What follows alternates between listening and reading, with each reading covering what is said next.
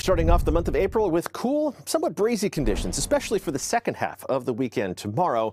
But at least it's not the turbulent weather that we had for so much of the month of March and back into February and January, too. A few sprinkles or light showers possible. Best chance of showers this weekend is going to be north of the Golden Gate and right along the coast. The rest of the Bay Area, you might get a sprinkle or two on the windshield. That's going to be about it.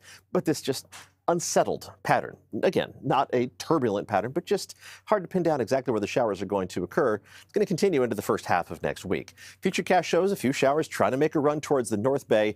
The radar simulation is far from lit up, but be flexible with any outdoor plans north of the Golden Gate and along the coast, just to be on the safe side. And that's the same advice as we head through the rest of the weekend and into early next week. Again, that best chance of showers all the way through Monday is going to be for the North Bay and coastal parts of the Bay Area, while the rest of us will just see a few sprinkles.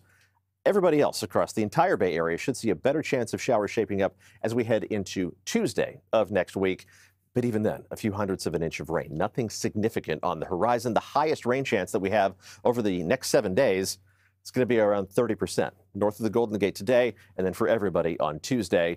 And if you want to just dry things out entirely, well, look at the 8 to 14-day outlook from the Climate Prediction Center. This came out yesterday. They'll update it later on today, but shows a significant chance of drier than normal conditions from Easter weekend almost to tax day, and also a significant chance of above normal temperatures, so it might actually feel like Easter weekend just in time for that holiday.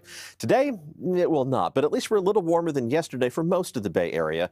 Just a couple degrees below average around San Jose. Everybody else running about 5 or 6 degrees below normal. We'll zoom in for a closer look. Mid-50s along the coast, low to mid-60s, warming up quickly as you go down the peninsula from San Francisco and then into the Santa Clara Valley, mostly mid-60s. Again, not bad for early April.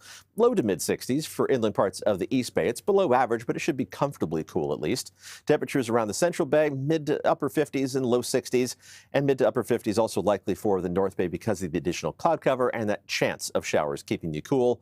And our neighbors to the north are going to be even cooler with a better chance of showers for Mendocino County and Lake County, only around 50 degrees for a high in Lakeport. That's not much of a start to the month of April. Let's take a look at the 7-day forecast. Again, for most of the Bay Area, the one decent chance of showers looks like it's going to hold off until Tuesday, but even then, a few hundredths of an inch of rain, nothing that's going to be life-threatening or even notable. But we are going to see breezy conditions Sunday and Monday across the entire Bay Area. We'll have to keep an eye on that because of the tree situation in the wake of all those storms.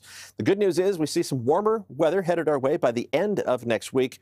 The 7-day forecast takes us through Friday, but just looking a little bit beyond that, Easter weekend does look like we are going to warm up to near or even above average temperatures, something to look forward to as we get through a cool first weekend in April.